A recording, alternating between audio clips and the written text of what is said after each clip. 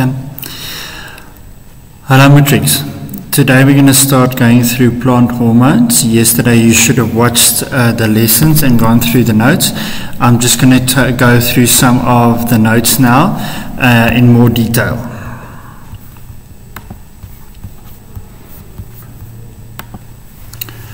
Okay, so plant hormones, how plants respond to the environment. So plants also have hormones that they produce, and remember, a hormone is something that is produced in one place in a plant and has an effect on another place in a body, not just a plant, in the body.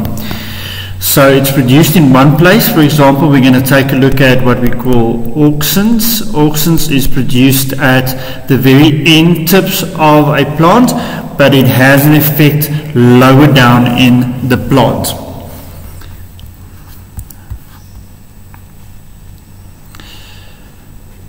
So what does CAPS need you to know about plant hormones? So we need to know the general functions of three main hormones: auxins, gibberellins, and abscisic acid. Be careful, a lot of textbooks are discussing more than that. You don't need to know more than that. Those are the three that you need to know, and you need to know the effect of those. We also then need to know how do we use these plant hormones, and we use these plant hormones to control weeds in gardens, and when we are planting food stuff. And then also the role of auxins, we need to know about geotropism and phototropism. We're also going to go through plant defense mechanisms, which include things like thorns and chemical attacks against when plants are being eaten. So plant hormones. The first one we're doing is auxin. So auxin brings about bending reactions in plants. So plant bending towards the light. So if you take a look at any plant that is in a house, for example, close to a window, you would notice that those plants will grow towards the light. And this is called a tropism. So tropism is a growth. It's how it grows. And then in case of a phototropism, we will see photo refers to light, and like a photograph. And then of course we also have geotropism. Geotropism refers to geo, like in the geosphere, like in soil, ground, rock. So geo will refer to, in this case, to how the plants grow into the ground, and that will be because of gravity. So when we take a look at auxins, they promote cell division and are also responsible for cell elongation, making cells longer. Now if we take a look at the examples over here, if I get light coming from the top of the plant is going to grow upwards, because the cells lower down is going to become longer and longer and longer. If I take a look at when light is coming from the side, auxins is produced at the very tip. We say it's produced in the meristem, in this case the apical meristem, and then moves lower down into the plant. As it moves down, it actually doesn't like light.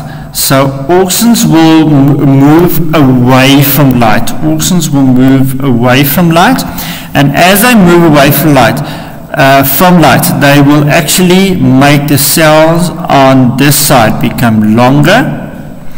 They have no effect on the cells on this side, so the cells on this side will become shorter, and then there will be a natural tipping over, because the cells on this side is long cells on this side is short, and so the plant will naturally bend over towards the light. Also, when we take a look at auxins, we get what we call apical dominance. So auxins are found at the very tips of any stem. for example, there, all the way. They found at the very tip of the stem. And what we find is that the main ones will be produced in this apical meristem over there, and it will actually inhibit growth in the other parts downwards. In these parts over here, it's going to inhibit the growth unless I cut this off. If I cut this off, then it no longer exists and it will not produce any auxin. So what's going to happen is then these parts are going to start growing quicker. And as gardeners and as fruit farmers, we would use this. If we have, for example, a tree, let me just get another page here. Apologies, let me just move up there and create another page. So if, for example, I've got a tree and I want the tree not to grow like a tree but like a bush, what is going to happen is I can actually cut off the top here, and what will happen then is that tree will start growing more bush-like. It's going to grow wider, but it's not going to grow longer. And we do this if we want to have a bush or we want to make a hedge. Also, I can do this if I want to do fruit farming. I don't want the fruits to be right at the top of this tree. Why? Because then I can't reach them. So, and I need a ladder to be able to reach them. I want them to grow more like a bush so that it is lower down, so that when I want to actually get some of that fruit, it's close enough for me to pick it directly from a lower point. So I don't need a ladder to be able to reach them. So that could be another use of auxins.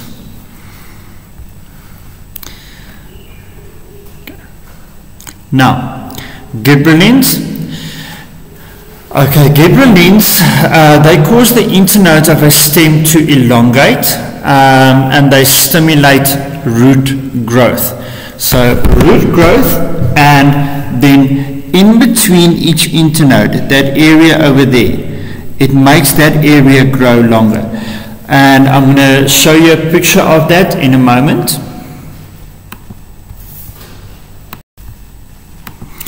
Okay, so this is typically the effect of gibberellins. You can see that the internodes are a lot elongated. It's not that there's more leaves, there's the same amount of leaves, but the stems grow a lot longer because the nodes in between each leaf tends to be a lot longer. If we expose, for example, lettuce to gibberellins, we find that the leaves are not growing next to one another like we are used to, but they are going more apart from one another because the internodes in between, the nodes between that separates the leaves, are becoming longer. We also use gibberellins in terms of fruit production, and here we see an untreated grapes with treated grapes. So these grapes have been treated with gibberellins. You can see that they are a lot larger than the untreated grapes. So those are gibberellins. So they stimulate root growth. They stimulate internodes to elongate, as we can see in the picture over here. Then other plant hormones are still gibberellins. Sorry, they promote the development of flowers. So this is going to be important, for example, on Valentine's Day, because if I produce roses and the buds open on, for example, the 9th of Feb, they're not going to look nice on the 14th of Feb. I want them to be ready on the 14th of Feb, If they bud too late on the 15th of Feb, I'm going to lose a lot of money, because then nobody's going to buy my roses that are still closed. So what do then is they expose them to gibberellins at the right amount of time, so that they open around the 13th, the 12th to the 13th of Feb, so that they can be sold on the 14th of Feb. So they promote the development of flowers and the opening of flowers. There's also, we're going to talk about abscisic acid, which is also helps with that. Then, gibberellins also brings about the germination of seeds, and you'll see with abscisic acid it does the opposite of that. It actually keeps the seeds from germinating. It keeps them in dormancy. This means that gibberellins stimulate the growth of seeds. They also increase the fruit size. So we saw from the previous picture they increase fruit size. We can also see an example of it over there. And it also thought that they promote the sprouting of dormant buds. Abscisic acid mostly does the opposite of gibberellins. It slows down any germination of seeds, so it keeps seeds so it doesn't germinate, and therefore is able to bring about dormancy of seeds. It brings about dormancy of apical buds, so it inhibits the growth, or it inhibits the metabolism, so that it slows down the metabolism of plants. It's also responsible for the onset of flowering in some plants. So in some plants it can help to make the plant flower, and it promotes the aging of leaves. Abscisic actually stands for cutting. It actually refers to cutting. And the reason why we're using that word is because it cuts off leaves when we don't have to use those leaves anymore. Like in autumn, when it cuts off these leaves, abscisic acid. And so it promotes the aging of leaves, and it helps to close the stomata in times of drought, and therefore reduce water loss by transpiration. We can use plant hormones to be able to control weeds, and most of the times we do that by using auxin. And if we take a look at auxin, it actually in certain, for example, in China, where they grow a lot of rice in rice paddies, then we find that when there were certain plants that produces a lot of auxins, they actually call them stupid plants, or the stupid hormone. Because what would happen is that these plants, these rice plants, would grow so tall that they cannot support their own weight and they fall over. So they actually kill themselves. And so similar to that, we're using auxin-based herbicides to kill certain plants. And I'm going to show you a picture in a moment of how that works. So if it promotes growth, if it promotes a lot of growth in certain plants, we find that if the leaves grow too quickly and too much, we find the following scenario where the leaf folds over on itself, and then it cannot photosynthesize properly, and then it dies. And so most of the times we use this to kill broad-leaved plants. Broad-leaved plants. So basically, if we say broad-leaf plants, definitely not monocots, mostly dicots that we are trying to kill with this, because the leaf can fold over on itself, and then it can't photosynthesize properly. So weed killer, so if we have auxin in high amounts, we can use it as a weed killer, but we must be careful for not using too much, because it can also then result in the death of other plants. What's nice about using auxin as a weed killer is it actually has no effect on humans or animals. And then other advantages is that I don't have to go and pick out these specific weeds. If we have something with a very broad leaf, I'm growing something with very thin leaves in an area, and then if something along here and it's got very broad leaves, it's going to kill the broad leaf plant, but it's going to keep the thin leafed plant.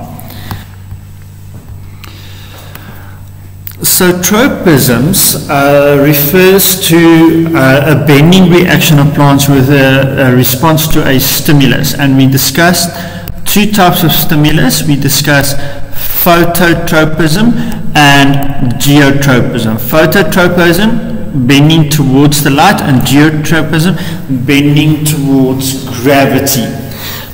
The tropism is brought on by auxins. Auxins cause it.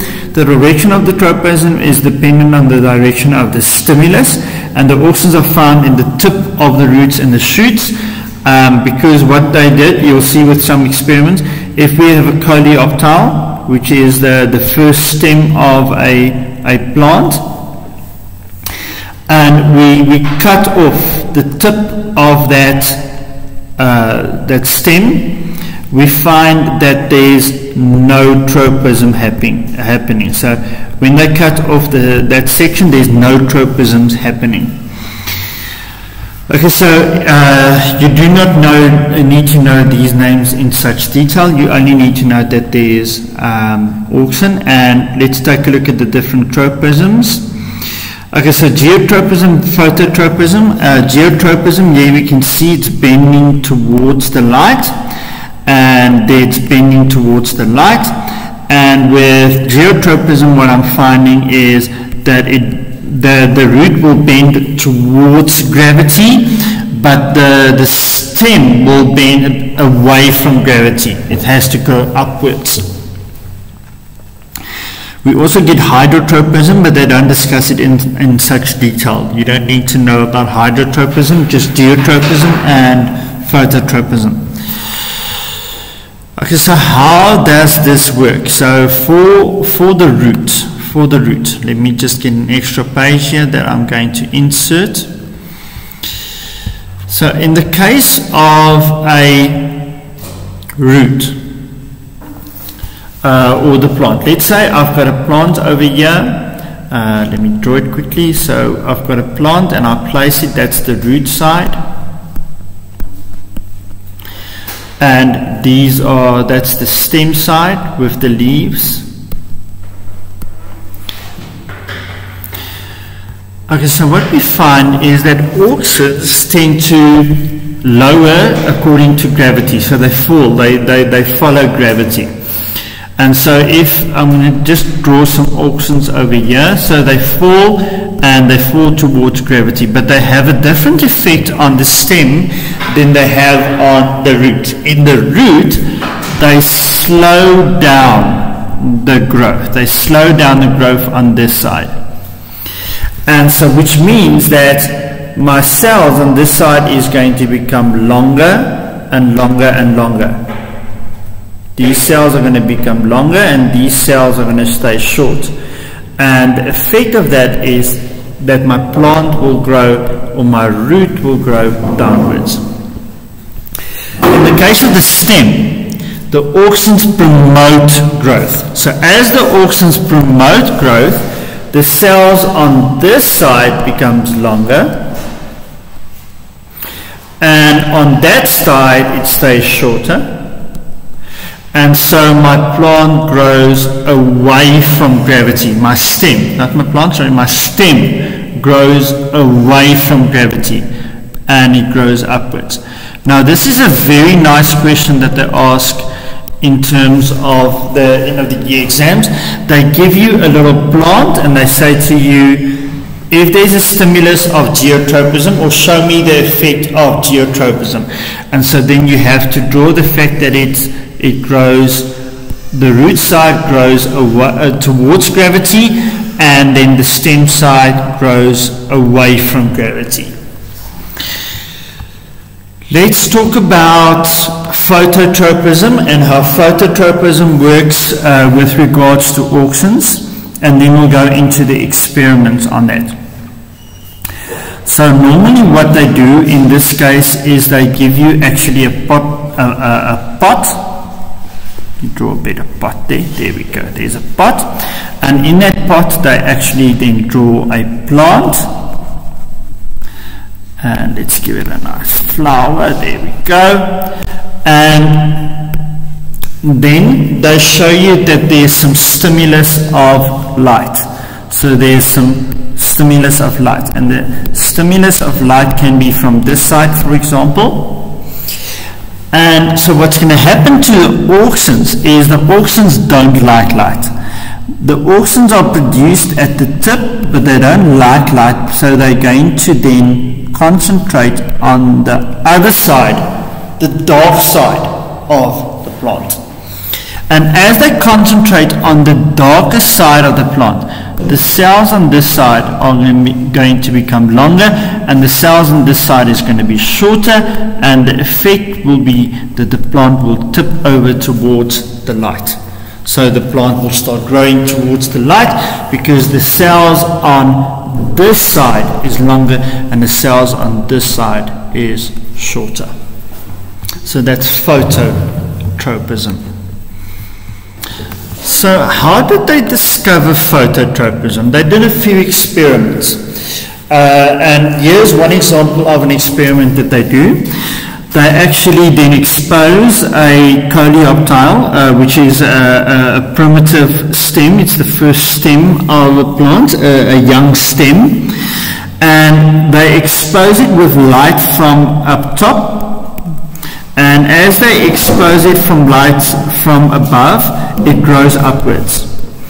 Then they expose it with light from the side, and they see that it bends away. And then they expose it so that the exposure, we're turning this around the whole time. This is placed on a device that turns it the whole time. We're going to show you what the device looks like in a moment. And then it grows upwards as well.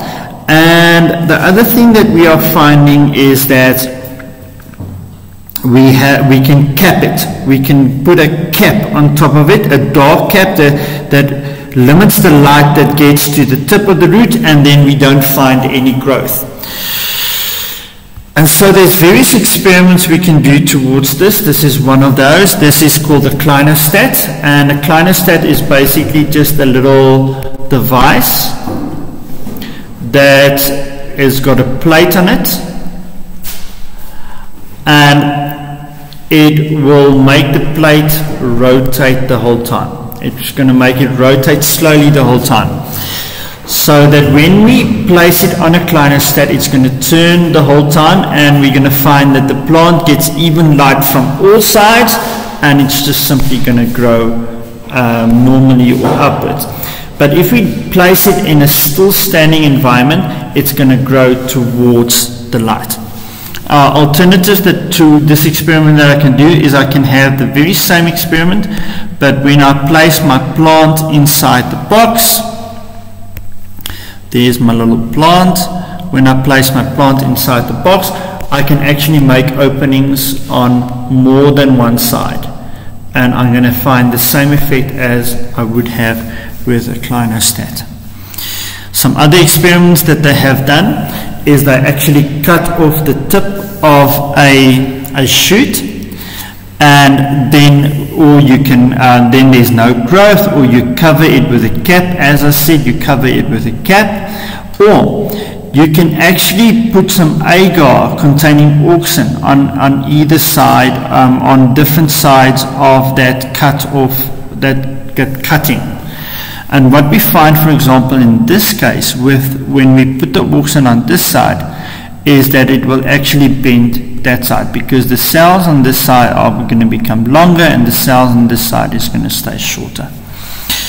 There's another experiment that they do, similar to the one on the previous page that I showed you. So this one bends towards the light, that's the control. If we remove the tip, there's no growth. If we cap it, there's limited growth. And if we cap it with a transparent cap, it still bends towards the light. And then also if I cover the base, I also find that there's no effect, because auxins are produced in the tip of the stem. Auxins are produced in the tip of the stem.